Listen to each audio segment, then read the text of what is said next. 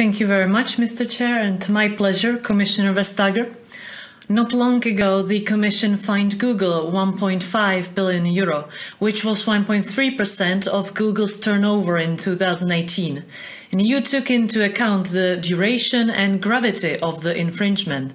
And the fine has been calculated on the basis of the value of Google's revenue from online search advertising intermediation in the EEA.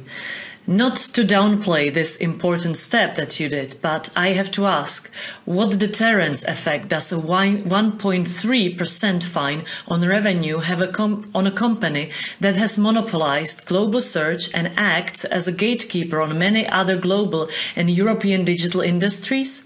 And thus, how likely are we to see a competition-related breaking up or selling off demand by the European Commission in areas such as e-commerce, cloud, social media or app stores?